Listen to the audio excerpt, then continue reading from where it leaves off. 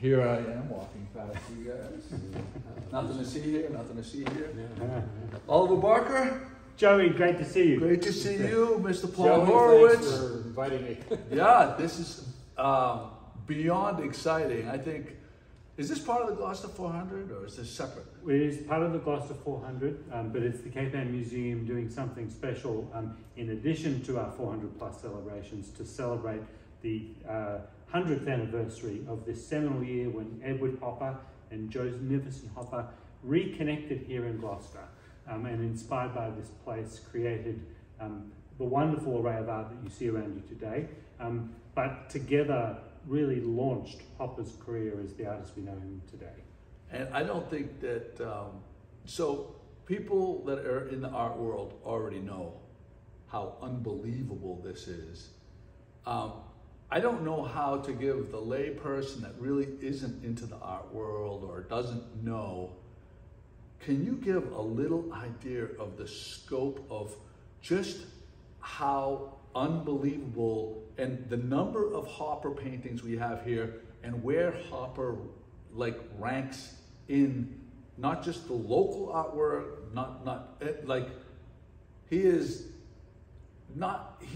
can you, you know what I'm trying to say? Yeah, of course. Yeah, I think you know that. Yeah. But I mean, I mean, the MFA had a Hopper show. They did, and there was a show that went from the MFA to the National Gallery and then on to the Art Institute of Chicago. And interestingly, you should mention that because the curator behind that exhibition, Elliot Boswick Davis, is the curator behind our exhibition. She's the guest curator for this exhibition. And to your earlier question, Hopper is perhaps best known as one of the 20th century's most loved and respected American painters. That's very significant. And I think what we will be trying to tell in this exhibition is the role that Gloucester played in actually shaping that career. When he comes here, he came here on 5 successive visits. The first visit was 1912, and 5 of his paintings from that visit that he made here with fellow artist Leon Kroll are on view as part of this exhibition. But where Hopper gains momentum is in 1923. He comes here, he reconnects with Joe Nivison Hopper, who was a fellow student of the artist Robert Henry. And during that summer of 1923, they reconnected personally and professionally. And at the end of that summer, Joe Nivison Hopper, she was at that point a better known or more widely exhibited painter. Hopper was 41 years of age and hadn't sold anything in a decade. And what changed is the fact that in the fall of that year, when they returned to New York, where they were both residing, Joe Nivison made an introduction for Edward Hopper to the Brooklyn Museum of Art. The Brooklyn Museum was putting on their second Biennale of American watercolors.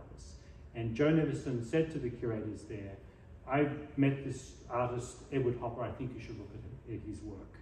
They looked at the work, they accepted 6 of his Gloucester watercolors in their show, and at the end of the exhibition they bought one, a painting based on Rocky Neck called the Mansard Roof. And that sale was his second only sale in his 41-year lifespan. And what's interesting is people, I hope, walk around this show, they'll see many familiar scenes. Most of these houses are still here. I think it's interesting when Hopper came here to Gloucester, that he was attracted by the grit of this place, the cultural identity that we all still draw from the fact that this is an active fishing city. And so he came here because of the infrastructure of this modern American city interested him. And when you look around the room, there are very few beach scenes. Many artists today, they come here, they're inspired by the wonderful, very unique light and the oceans and the beaches that are just so fabulous about all areas of Cape Ann. But it's interesting to me that when Hopper came here, he looked into the city. He focused on the homes of the working fishing families, and he imbued those houses with a personality and identity that is just really captivating and exciting. And so when you come, you won't see many glistening scenes of oceans and beaches, but what you will see are these wonderful portrayals of life here on Cape Ann. And so Hopper's significant. He's part of a group of early 20th century artists that all came to Gloucester because there was something here that inspired, and still, I would argue, inspires so many artists to come and paint and to interpret this great place. The scale of this show, is it a show or is it an exhibit? What do we call it? Show, exhibit. Show. It is great. I want to make sure I get it right. But the scale of this, to have this many of his works in the same space, in a home right here, is such a gift.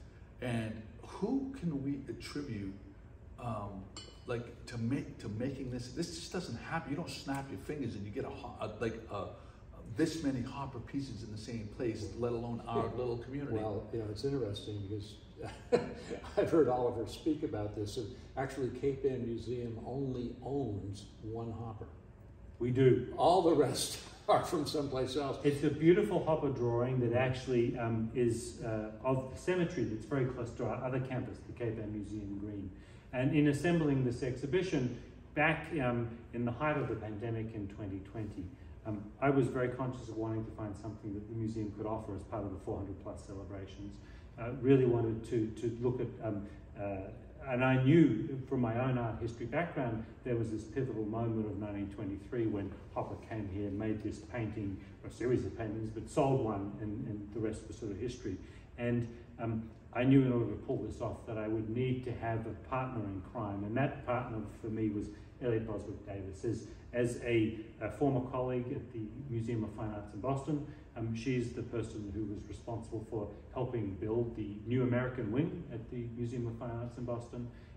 She had stepped away to become the director of the Norton Museum in Florida, and in stepping down from that position during the pandemic, I gave her a month, and I called her and I said, Elliot, I've got this idea.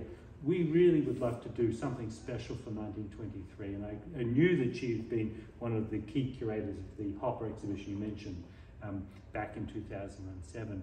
And what I didn't realize was that very early on in Elliot's career, she, as a junior curator at the Metropolitan Museum of Art, had actually curated her first exhibition here, looking at the work of Fitzhenry Lane as a self-taught artist. So Elliot's hearing me ask, will you partner with me on this show? And I think she was thinking, well, maybe the Cape Ann Museum has a great cachet of works by Edward Hopper. I shared with her we had just one, but Elliot is tenacious, she's a scholar, she's passionate for the work that she does, and really, together with myself, she should be credited for making this happen, because soon after that conversation, she turned around and said yes. We approached the Whitney Museum of American Art, based in New York. Which has the largest collection of Hoppers, don't they? They do. So when the Hoppers passed away, just 10 months after one another in the late 1960s, Joe Nivison Hopper gave their entire holdings of her work and his to the Whitney Museum. That still to this day is the biggest gift of a single artist's work to any museum in America. And so we knew that in order to mount this exhibition, we would need their blessing, but also their partnership. And Adam Weinberg, as their director, he could understand that, he understood the importance of this show. We have the place, the Cape Ann Museum. We are fortunate enough to reside in the very place that has inspired so many artists. And so, so they said yes, they are our collaborator in this exhibition. That's significant for the Cape Ann Museum. I think in our 148-year history, we have never collaborated with a national level institution of, there's never been a collaboration of this magnitude. And once the Whitney said yes, we then approached many other institutions and private lenders. And so the result of that here is that we have, if we take away the one Hopper work that we have, there are 64 other works, either by Edward Hopper or Joe Nivison Hopper, that are in this show. And we also borrowed one very special painting by their joint teacher, Robert Henry, which is an early portrait of Joe Nivison as a painting student. So there are 66 works in the show, and as I say, 65 of them have either by Joe Nivison Hopper or Edward Hopper. I was interested in the fact that what you said about Joe actually being the more known painter when they first met, and yet she gave it all up, didn't she, to support him? She did, and she, at the time of their reconnecting here in 1923, she'd exhibited her work widely in New York and in Paris, in other places. And I think in coming here and meeting him again, she over time realized that he had a talent, but he also needed some help. And as is so often the case in many partnerships throughout the 20th century, she gave up so much of her own career to support his.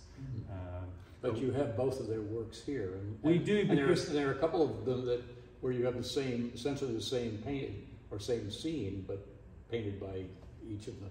Because I think, as a latent painter myself, I'm really interested in the artistic process. And I think and I hope our visitors will learn so much from actually seeing the works they made side by side. It's wonderful to see their two very different interpretations of Our Lady of Good Voyage. As many people may know, we have that wonderful statue that's come from the top of the church. And they both painted her. And so the invitation, of course, everyone this summer and early fall is to come to see these wonderful hoppers, but to avail themselves of the opportunity, as you were saying to me offline, Joey, there is so much wonderful history in these walls. It's our collective history, and we really want this community to understand that their stories are equally important as those of Joe Nivison, Hopper, and Edward Hopper. And so the invitation is there to make the connections. Come see their portrayal of Our Lady of Good Voyage, but then go see Our Lady in our maritime galleries, which is at the core of who we are as an institution. I was going to ask you about Go See, because I know one of the things you do is, so many of Hopper's subjects are still here, they're still lived in, and you do walking tours, don't you? We do. So thanks to the wonderful volunteers and docents that we have here supporting our activities as a museum, during the exhibition, every Tuesday through Saturday, we are offering docent-led tours, Hopper walking tours around the immediate area of the museum. That's the amazing thing. Behind us here on the wall, we're looking at a house that is still there on Washington Street, but an off-screen, so I apologize to everyone following us today, there are these two wonderful paintings, both inspired by Prospect Street, which, as we know, it's a 1-minute walk from the front door of the museum. With these walking tours led by our docents, you'll have the ability to actually go and visit at least 10 different sites, all within a very short radius of the museum. And because those tours, they're tours that we offer normally during the summer months, we've also developed a printed guide so that for those who can't get on a tour, you can actually go on a self-guided tour to see over 36 different sites that Hopper painted. Fabulous. So there's a lot to see. There is. Yeah. And so it's starting on his birthday, the 22nd. Opens on Saturday. He turns 141, and we we welcome his works back here after a century. And then the show is going to run all the way through October the 16th. So we have these wonderful, inspiring works here for 12 weeks. There are 6 special lectures that we're holding throughout the duration of the exhibition. So people will have many opportunities to come and hear from fantastic scholars from around this nation who are coming here to Gloucester to speak about the Hoppers in some context. And then in late September on the 29th and 30th, we're holding a special symposium where for those people who want to join us in doing a deep dive into the lives of Edward and Joe Nivison Hopper and their contemporaries, there'll be a 2-day symposium here as well. So he was here in the 20s, the Roaring 20s. The Roaring 20s. Yeah, right? yeah. So what do you suppose? But he was broke because he did, or was he the son of a wealthy person? I wonder because he wasn't. His parents were merchants. He grew up in Nyack, New York, overlooking the Hudson River. I think he came from modest means, and certainly prior to making that sale of the mansard roof, he had eked out a living as an illustrator and as a graphic artist, as an etcher. So fascinating how many of them did. Yes, I mean, that was A few years ago, we had the privilege of organising that wonderful exhibition of the works of Winslow Homer, who was here. Who was also an illustrator to pay the rent. Right. Yeah. But then also here learnt how to use watercolours like Hopper. Yeah. And then launched his career as a painter. So the parallel stories between both men. So I heard a rumor that when you were considering coming to this job, there were 2 exhibitions you wanted to do. That is true. And you've done them both now. Well, I've done them both, exactly. Okay. But Homer and Homer. we've got a few more up our Okay. sleeve. So the museum turns 150 in 2025. It's America's 250th anniversary in 2026. So we got lots of good plans. Right. So how many Fitzhenry Lanes are there? Or do you have? So we have over 40 paintings by Fitzhenry Lane and 120 of his preparatory drawings. And Lane, That's considerable. We're the only institution in the world that Right. has those holdings, and it's interesting to me that it's the presence of Lane and those physical collections that is in actual fact allowing us to do the Winslow Homer show and inviting us to do the Hopper show. It legitimizes, that collection legitimizes our presence as a museum in a global context. And I hope in these recent years, particularly with the advent of our new wonderful Cape Air Museum Green Campus, that we are now able to do a lot more in terms of engaging with the community. Mm-hmm. So yes, it's wonderful to have these exhibitions where we bring together the important art that is out there in the world, informed by this singularly unique place of Cape Ann. But most importantly, to your earlier point, we really want to make sure that the community understands that we're here as their resource. We're here to tell their stories. And we had that wonderful show last year with your support and others too of family fishing vessels. And it was in an adjacent gallery. We had over 140 community submissions to show the important connections that families living here today have to the fishing industry. So we want to make sure that we represent all these stories as a vibrant and engaging place that celebrates our collective history. So I'm gonna just do it one little interjection, like my pitch that I do once every 2 or 3 months. If you haven't been here in the last 20 years, you gotta come. I mean, this is insane that we have this here. If you've never been here, you gotta come.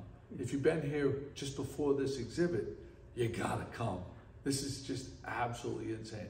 Okay, and now we go back to our regularly scheduled program. It's a great pitch, so thank you. I have a question. What years was Fitzhenry Lane painting here? So Fitzhenry Lane was born here. He returns here in the early 1840s, and he passes away in 1865. 1860. Well before 100 years before. Yeah, so there was no physical overlap. You have Winslow Homer, who came here starting in 1869 and made five successive visits up to 1880.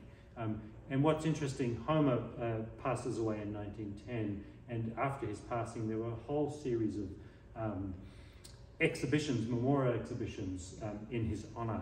And Edward Hopper, as a young 30-something, would have seen that work. He would have known about the important role that Gloucester played in particular, the Cape Ann in general, in shaping of Homer's career. And I think it's one of the reasons why, on the invitation of Leon Kroll, he came here in 1912, and that he wanted to come back here in 1923. So we were down right at the entrance. Yes. We have to mention this because this is kind of crazy. Yes. You still have this artifact. I'll let you tell the story though, because in a glass case there is a photo of the museum when the first year it opened. The first year we opened here on Pleasant Street in 1926. The museum at that point was contained within the walls of the Captain Davis house, which is still a very important part of the museum's operations. It's where we have our offices, and there are 4 rooms downstairs that are set up in period style. So when which as a sixth grader, Joey got to see. Every kid that went to O'Malley School got that tour. And that's, if you haven't been here since then, that's what you'll remember from the museum. But I promise you, there's a crazy amount more that will blow your mind if you haven't been back since. So much has changed. In 1926, during that summer when the museum had just opened our operations here, the last person to visit on the last day of the museum's opening was Jo Nivison Hopper. She signed the guest book, so for anyone coming to visit us, the Hopper experience actually begins in our entranceway. We have this wonderful document along with photographs from our Library and Archives collection showing what the museum would have looked like back then. And so we have this very tangible connection to Jo Nivison, and obviously because of the presence of all these wonderful loans, very tangible connection to the Hoppers in general and the inspiration they drew from this city that we all call home. Absolutely. I think it's fascinating. You mentioned Lane and Hopper and Homer, and so many of us think about artists coming to Gloucester because of the light, but those three and so many since then, and many of our contemporary artists are drawn for the infrastructure. The buildings, the shapes, the industry, the waterfront, and it's fascinating how that tradition that thread is through everything. Yeah. It's so true, and in looking around this room at some of the works by both Jo and Edward Hopper, Hopper is known for his corner scenes, those diners. You think about Nighthawk, famous painting that's in the Art Institute of Chicago. Is the woman in the thing, is that Jo? They're always Jo. So after they're married, she is his sole model, muse, and manager. So yes, it's always Jo. It's like you would say real estate agent. That's right. But as you walk around the exhibition, people are going to see some corner buildings, those very distinctive corner buildings that we all know and love here in Gloucester. He painted those corners first here in Gloucester. And he's known for, I think, painting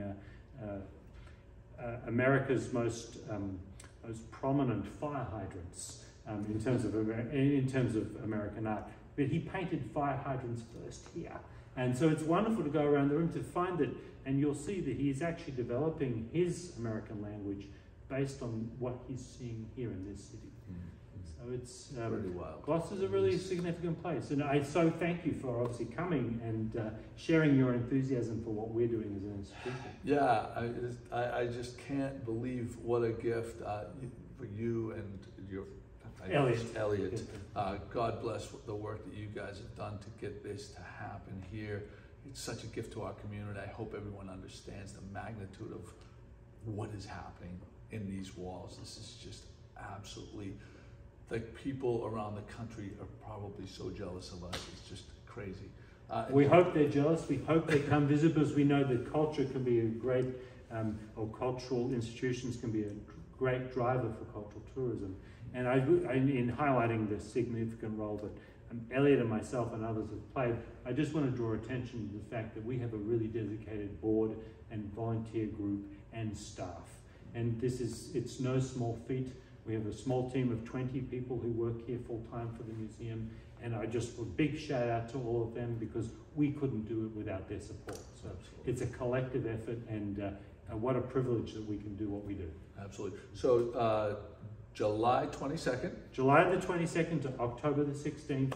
We are offering time tickets for this experience, because we want people to be able to spend ample time here, and so we are controlling when people come into the building. So you can pre-purchase a ticket online, and as I say, there are lectures and a symposium and lots of other ways you can engage with the Hopper's story and Gloucester's history during these next 12 weeks. capeairmuseum.org. capeairmuseum.org. There you go. Very simple. I always, Google is your friend, capeairmuseum.org for much more information than we could even provide. And thank you so much. Joey, Paul, thank you so much. Such a pleasure. Well, this has been great. All right, this is where I go around and I turn it off. Okay. Thanks so much.